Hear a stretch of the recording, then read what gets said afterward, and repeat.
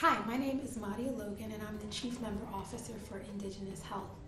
I just wanted to share a little bit about my personal involvement, why I'm involved, why I think this is important, and why ultimately I believe we need a movement of Black people to participate in this effort.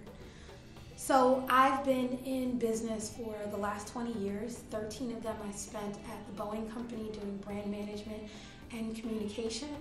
I have a lot of good experience in business and an MBA from Arizona State University's W.P. Carey School of Business.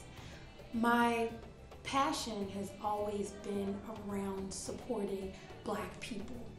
My undergraduate experience, I did journalism, mass media, and Africana studies because I thought that the way you reach Black people meaningfully and tell our stories is such a critical part of our culture, a critical part of understanding our culture and creating some empathy for Black people and what we face. We're asking you all to join this mission for health equity for Black, Indigenous, people of color.